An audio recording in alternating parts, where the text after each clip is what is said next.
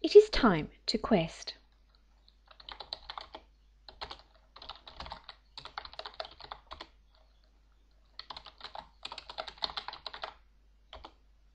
Quester is sending us on a mission to seek a harpy somewhere in a long, sterile passageway which is in the general area of the First Ascent.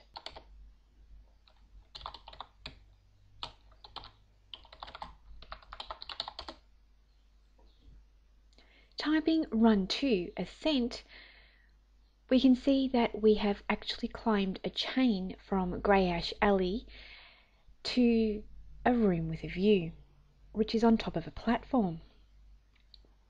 Now we have an upper exit in this room, and Bagger, the entrance guard, greets us with a sly wink as he pats his bulging pockets. Now, first of all, we're going to try and open the up direction. The door is locked and you do not have the key. As this is the first room of the area, the other option that we have is we can look at Bagger. He has a golden tooth in his head. Okay, that's nice, but it still doesn't help us get our key. I wonder if he could be a shopkeeper.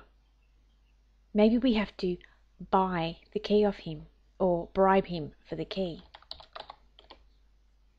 A thin dragon scale key.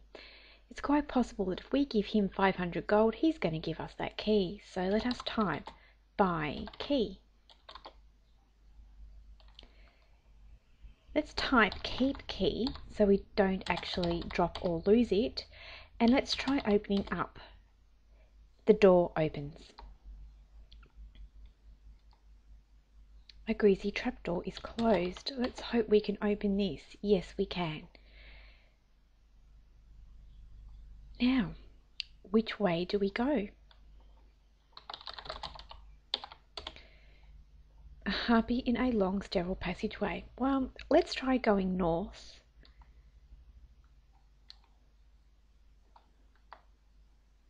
We're in the control station. Let's read the sign.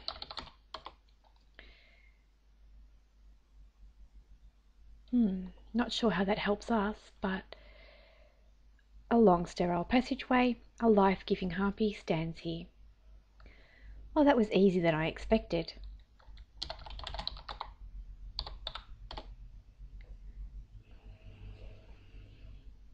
In very short order, we have kicked our harpy to death, and we get some gold and some loot from the harpy.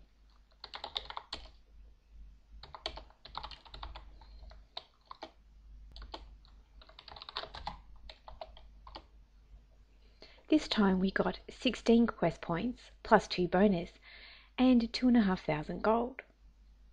We are well and truly on our way to gaining our first 1,000 quest points.